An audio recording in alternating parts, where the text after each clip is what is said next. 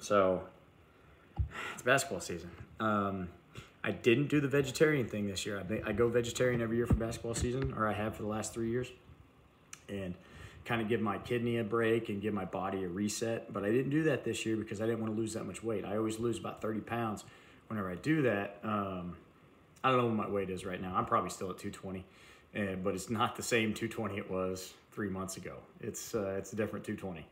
I can feel it a little bit in different places, but it's okay. It's okay. I know it's part of the process. It's just really tough mentally whenever you feel yourself getting weaker and you're not doing things that you think you should be able to do. But that's okay. Today's a Dinnie day. I know I always talk on Dinnie days because it's usually a Saturday when I do a Dinnie day, and I have the ability to talk. I'm not rushing as much. I will get my auxiliary lifts in today. I'm probably gonna split the workout. I'll probably do the Dinnie stuff and take an hour or two off, and then come back and do the auxiliary lifts because it takes a lot out of me. Again, I'm not properly fueled. I haven't been sleeping great. I've been stressed, really stressed.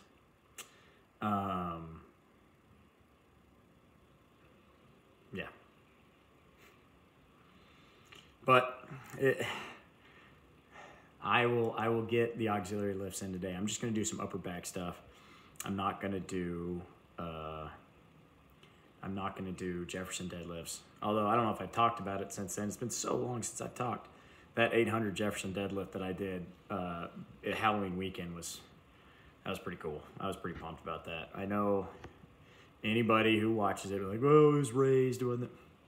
I know, and it wasn't a real deadlift. It was a Jefferson deadlift. I know, but it was still 800 pounds. Well, today's a Dinnie day. I think my set of 5. I'm still going up on Dinnies. Like I've still been getting every rep of those. So knock on wood. I'm gonna find a real post to knock on. Knock on wood. Everything's been going good with Dinnies. So my final set today is I got a set of 5 at 655. Last week, set of 5 at 645. It was a little tough, but it's okay. I'm gonna keep going.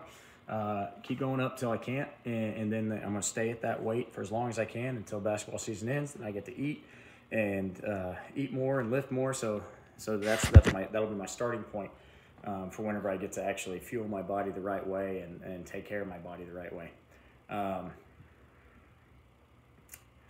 Yeah.